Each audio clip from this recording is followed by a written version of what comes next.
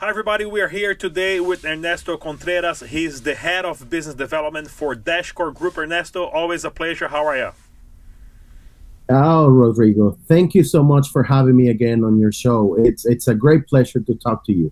Let us know a little bit what you've been up to lately and what information can you give us regarding Dash overall?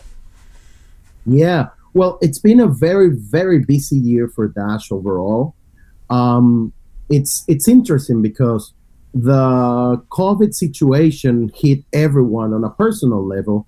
But what happened is that digital work and digital businesses were pushed to grow much, much more than they would without the pandemic. You know, everybody being inside now, almost every business turning into digital. So, you know, we've had a lot of work. So basically, as you know, what we've done in business development is that we've done a lot of laser focus on the areas where we believe we can get the most growth. These areas are, number one, trading, number two, Venezuela, and number three, we're continuing to pursue projects in the remittance and gaming areas. So the first two are like 80% of our time, and the last two are about 20%. So we've done a lot. About a month ago, we announced what is a FastPass trading network. And this means, you know, we've grown about 10 or 15 exchanges that accept instant send or chain locks. This means that you can send Dash in and out of the exchange within seconds or minutes in some cases. What this means is that if you're a professional trader and you see an opportunity of, you know, buying Bitcoin in one exchange and selling it in another for more money, you don't need to wait for the confirmation times of Bitcoin. You can send your Dash into the exchange where you can buy the Bitcoin cheaper and acquire there immediately. So we understood that there's a large opportunity there to get, you know, there's about 5 to 7% of all the volume that we've seen in exchanges that happens in arbitrage. So we're giving traders this opportunity to, you know, capture that value. And what this means is that it's not only about instant send, it's also, you know, traders want to get leverage and they want to get loans. Traders also need to see how the price is performing. So this means net information and tools for that. Traders also want to use bots. So we made an agreement with Quadency and other companies. So it's a network of tools and data that traders can utilize. Excellent. To do all their trading with Dash in the heart of it. So that's taken a lot of time. We just released, I think it was last week, the series of education components, and this is really cool. Omar Hamwi has done a great job leading that. What this means is that, you know, we're talking to an exchange that is done very good in arbitrage and asking them, hey, write a piece with us about how arbitrage is working with you with Dash. And then we're talking to this bot company, Quadency, and asking them, hey, how does your bot work? How can a trader utilize it? So we're basically building a network there. Very nice. And also, I heard that you've been on in Venezuela for a couple months now. So tell us what's happening in Venezuela. Yeah, it's really interesting. You know, first of all, I'm doing good. I'm in my parents' house. So I came in March to Venezuela for what was going to be 2.5 weeks of work. We were going to announce on March 15th, I think, or the 17th, I think it was a Monday. We're going to announce the partnership with Megasoft, that is the largest point of sale company that serves all the large merchants in Venezuela. The EPA, which is the kind of like the Home Depot, Excelsior Gamma, which is kind of like Whole Foods, and many like that. So they work with this company, and, you know, we integrated with them through CryptoBuyer. So, you know, this is a project that had been in the works for about 2 years, and it was finally going to come live. So then I came here to, you know, meet some of the people on the ground and Megasoft, and then lockdown happened. So it's been not a couple of months, it's been 10 months already. But it's been very interesting because I've had to see firsthand what is happening in Venezuela. So, number one, the opportunity for cryptocurrencies is massive. There are huge problems, not only with inflation, but with payments. Every time you talk to somebody that is not a crypto person, a regular person, they have problems paying. You've heard a lot probably about how the dollar is common everywhere. But the problem is that there are large notes. There's 100 bills, the 50 and the 20s. There are not so many fives and ones. So if you go, for example, a few days ago, I went to a bakery. I bought a bunch of things and I needed to pay $16.3. So I took out my 20 and they were like, I don't have change. So I was forced to either buy more or accept a piece of paper, which is what I did. Yeah. So I have laying around somewhere a piece of paper that says John the baker owes Ernesto 3.4 or whatever dollars. So that's a big problem and it happens everywhere. That's why with Dash, we started to see some real issues solved. Among all the time that I spent here, I've been working a lot with the teams on the ground. I don't know if you saw back in March, I had a meeting with about 20-something people from like 7 or 10 of the teams here. The spirit is great. They still love and want to work with Dash. So, we've continued to get together and cooperate a lot. One of these cooperations is we have the Church's Chicken contact, and we asked Church's Chicken to make a specific promo that costed $6 and $10. And we had Dash help there to sell Dash to the people. So it was a massive success. They sold more than 1,000 combos over a weekend. And now we're looking to replicate this everywhere. And how this correlates with everything else we're doing is now we have Megasoft and CryptoBuyer onboarding large merchants. And we know that when we make it easy for people to get Dash, they will use it. So now we're putting them together and we're building more ecosystems around the large supermarkets, around what's coming up next, with toy stores, with hardware stores, with more supermarkets. And this is all building. And this is only Dash. CryptoBuyer has been doing an amazing job. They've not only signed up Megasoft, but they signed up Pizza Hut.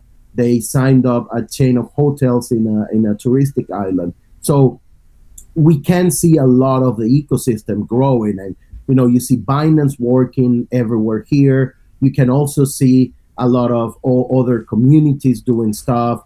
You see, there's guys from other coins that are, working here in different places. So all of this is because in Venezuela is not, something that you want to speculate. And today everyone's happy about Bitcoin being $20,000, but it's also about how can you solve problems. So it is good to see that in many parts of the world, people speculate with crypto, and that is one use case. But in Venezuela and places where the economy is broken, people want to see how to solve problems, and we're working on both use cases. I have here on top of my desk as a reminder, when I was in Venezuela in 2018 shooting that documentary, this is the Bolivar. It's no longer in use, but this is a 2 Bolivar bill, and in the back a 10,000, 100,000 Bolivar bill. And this is just a reminder that, people that watched the documentary, they saw me on the gas station. That's the half of the pile, the other half I gave it away. And just to let you know as well, I was in Brazil a couple months back, and I was going through my parents' stuff, and I found my mom's house deed, and she had a stack of money that she got paid in the 70s that I have here. That she's like, well, this is worth nothing. I got paid, and like a week later, it wasn't worth anything. Because once this came out, this was 10 Cruzeiros. Let me see, this is 10 Cruzeiros, right?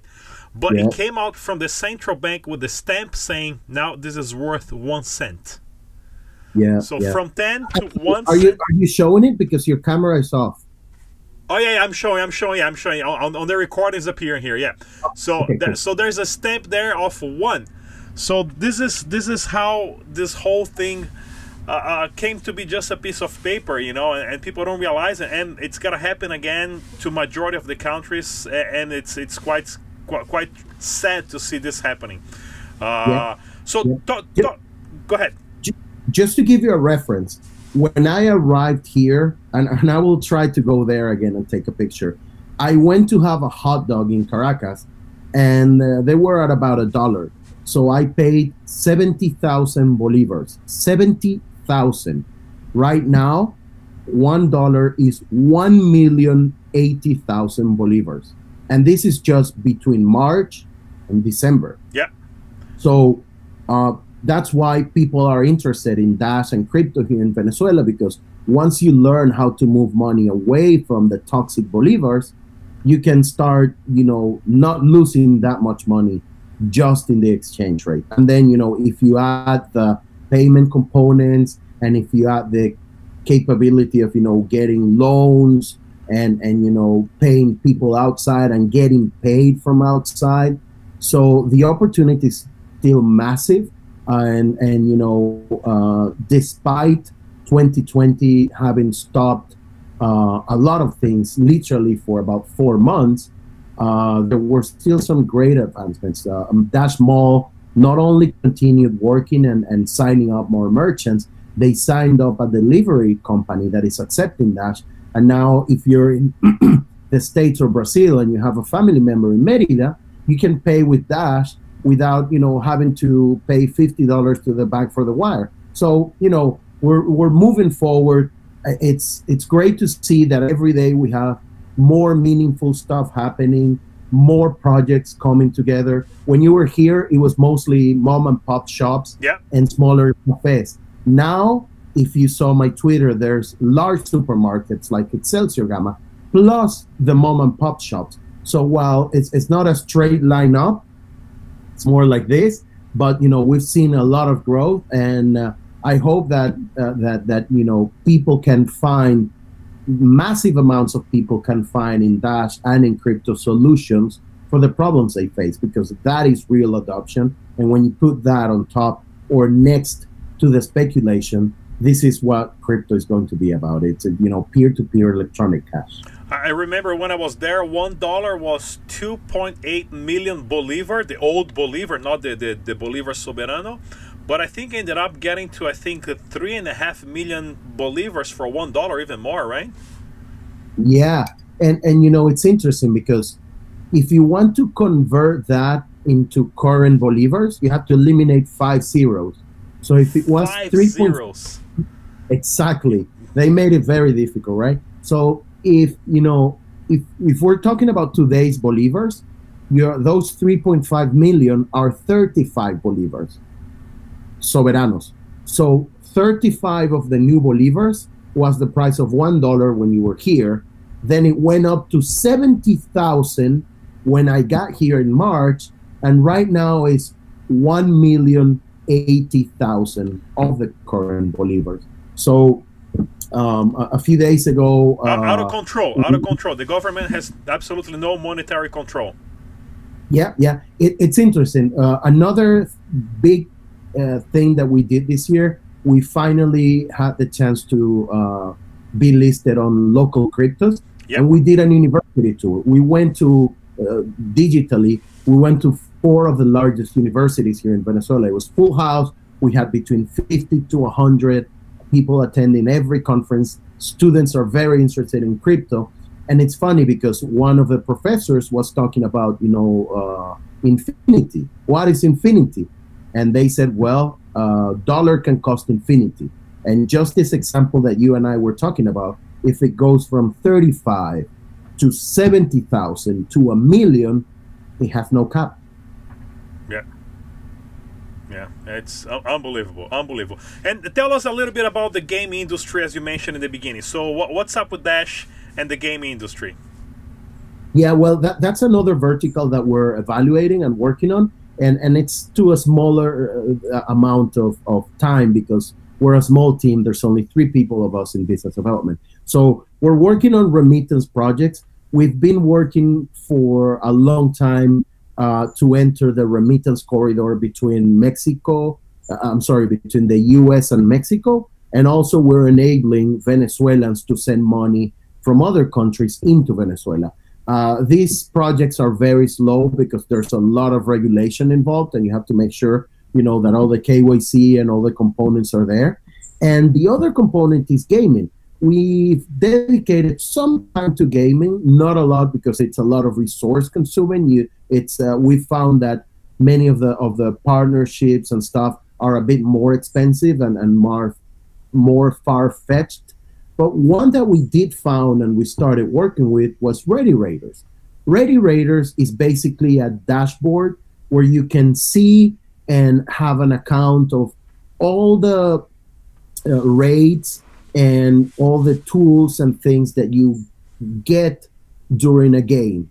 So the founder is a gamer, so he saw himself, writing a lot of things on a piece of paper, and he was like, well, how can I automate it?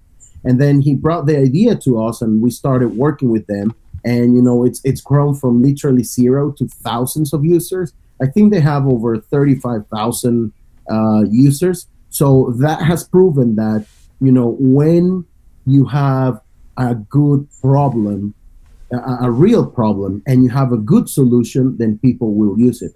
And how is Dash involved in it? Well, Dash is the way that you can buy and sell some of the tools that you find from other players, and Dash is the prize that they win when there's competitions, and we're a main sponsor there, and people have Dash wallets. So that's another vertical where we have found that real use grows a lot of awareness and a lot of transactions. So, we have this strategy that is working really well, and soon we're going to add the Dash platform on top of our growth strategy. So we're very bullish about everything that we've done, and we think, soon we're going to see more and more great news for Dash and from Dash.